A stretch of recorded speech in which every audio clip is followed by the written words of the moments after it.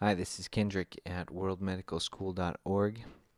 Today we're going to talk about sepsis, shock, and systemic inflammatory response syndrome. So these are three terms that often get confused, and we're going to talk about what the difference is between among all of them.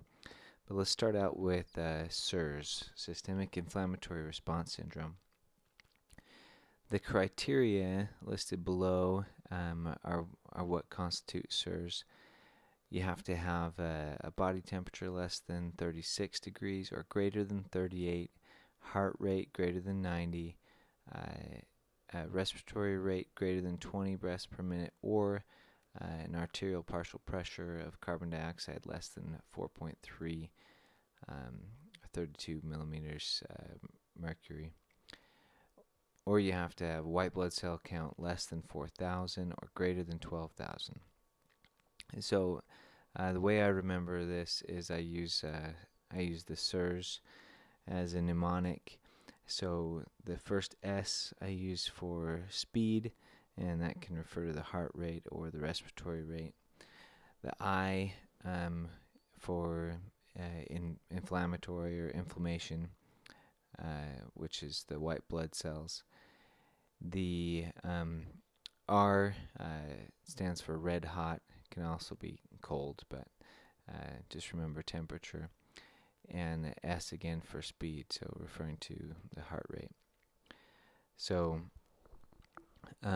these are the main criteria that constitute SIRS, and SIRS can be caused by any number of things, but the key to this is inflammation. So the way I like to think about SIRS or sepsis or shock is if you think about when you get an infection.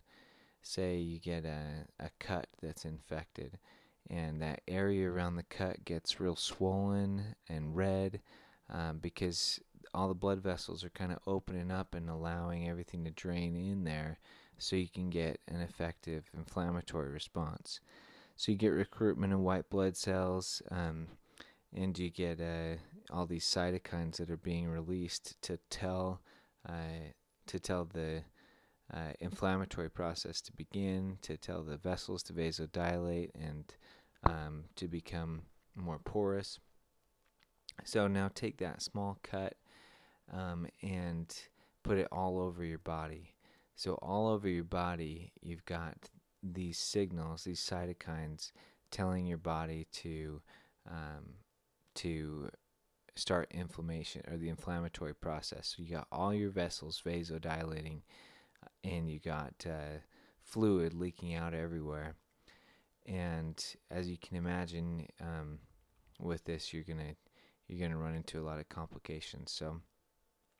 So the kinds of things that you can imagine starting off this kind of cascade would be an autoimmune disorder where the body's kind of attacking itself, pancreatitis where you get widespread inflammation, burns, which is often kind of a full body inflammation type thing, vasculitides, complications of surgery where you get large amounts of inflammation, especially in the focus of the surgery, adrenal insufficiency, pulmonary embolism, complicated aortic aneurysm, cardiac tamponade, anaphylaxis, and drug overdose. And you can kind of imagine with all of these how the body is mounting this full-scale attack all over the place, and that leads to the complications involved in SIRS. So next definition is sepsis. And sepsis is basically SIRS caused by infection. So in order to make this diagnosis of sepsis, you got to have two or more of these criteria. So the body temperature, the heart rate, the respiratory rate of the white blood cells, and you got to have some source of infection. So usually this diagnosis can be made as easily as if there's an open wound, or if you have a line that that's been in for a long time, you can almost assume it's a sepsis because because you have a foreign body in there, but especially if you have a positive culture. So those are good enough reasons to start an antibiotic, which we'll talk about in a second. So severe sepsis is just sepsis when you know that the organs are getting damaged. So organs can get damaged in sepsis by either the inflammation itself, cytokines inducing an inflammatory response that essentially attacks the organs, or by just hypoperfusion, which is probably the biggest mechanism here. Where, remember, we're talking about fluid leaking out everywhere. That means, or the vessels dilating everywhere. That means nowhere is going to be getting the kind of perfusion from blood that you expect. And so when we talk about hypoperfusion, we're going to mention the most sensitive areas to that, which would be the kidney and the central nervous system are the biggest ones. DIC and acute respiratory distress syndrome are other big signs of severe sepsis. And then if we want to call it shock, then we need some kind of organ damage plus hypotension. So the hypotension is going to be less than 60 millimeters mercury systolic.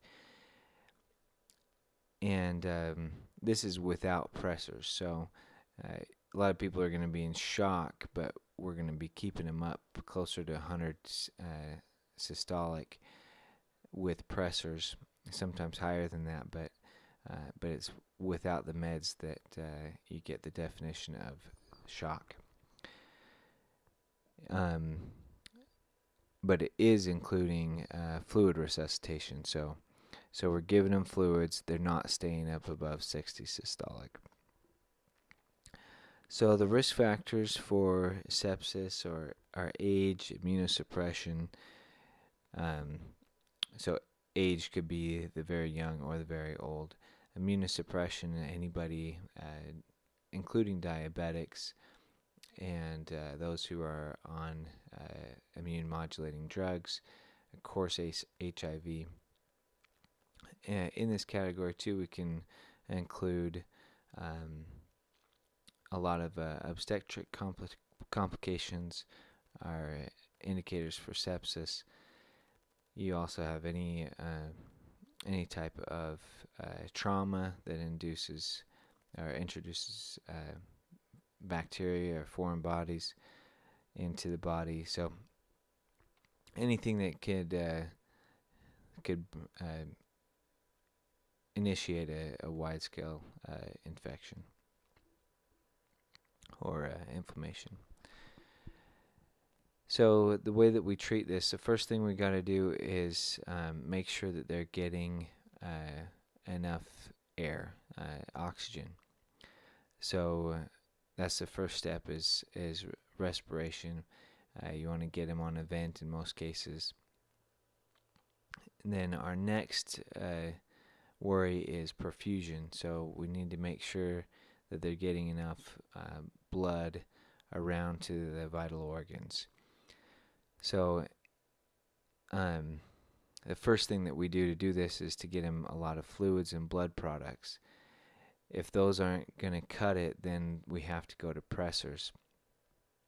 Now, choosing to introduce pressors is a double-edged sword, because it's going to do just what it says. It's going to vasoconstrict in the periphery.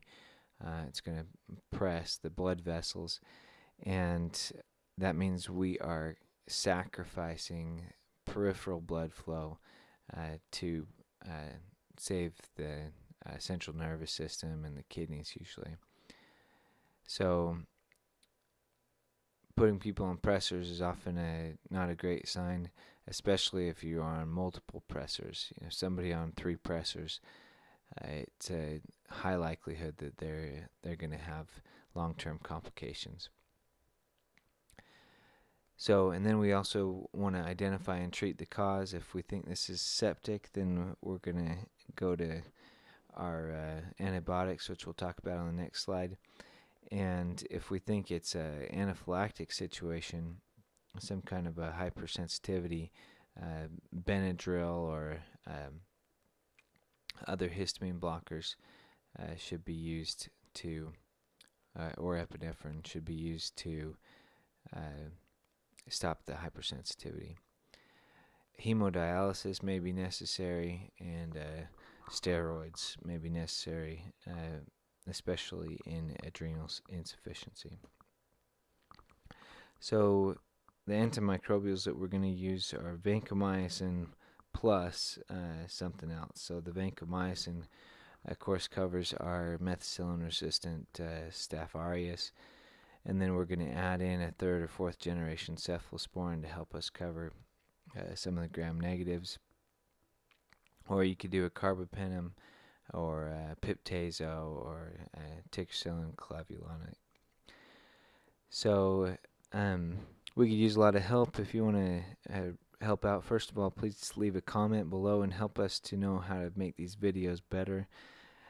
We know that they could be a little more entertaining, but also let us know if there's more information that you think we should be including in here, or anything that we got wrong in this video. And there's lots of other things that you can do as well. So if you want to email at volunteer@worldmedicalschool.org or visit us on the website, that would be much appreciated. Thank you.